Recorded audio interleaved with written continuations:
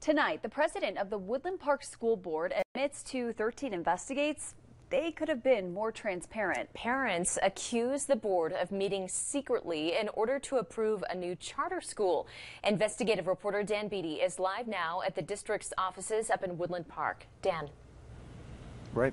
On January 26th, the Woodland Park School Board voted to sign off on an agreement that would include Merit Academy. The district, or the board, plans to bring in Merit Academy as a charter school into the district. But if you look at the agenda for that January 26th special meeting, it makes no mention of Merit Academy or any plans to vote on the issue.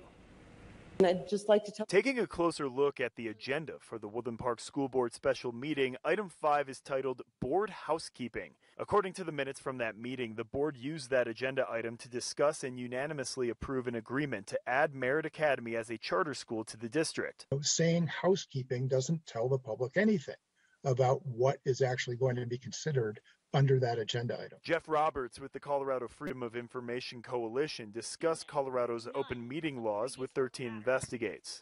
If a board knows that a matter is going to come up, they need to put that on the agenda, and they need to put that on the notice 24 hours ahead of time so the public knows what to expect.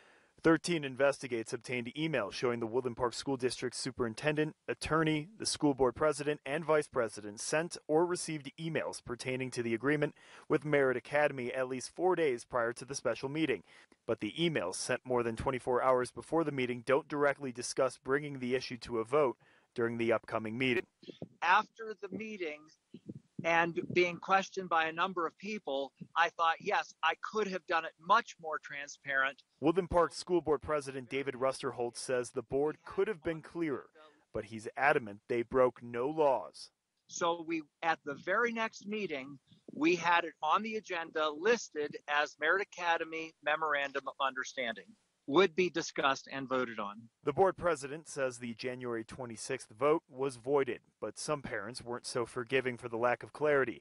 Erin O'Connell, a Woodland Park school system parent, filed an injunction alleging the district violated the law.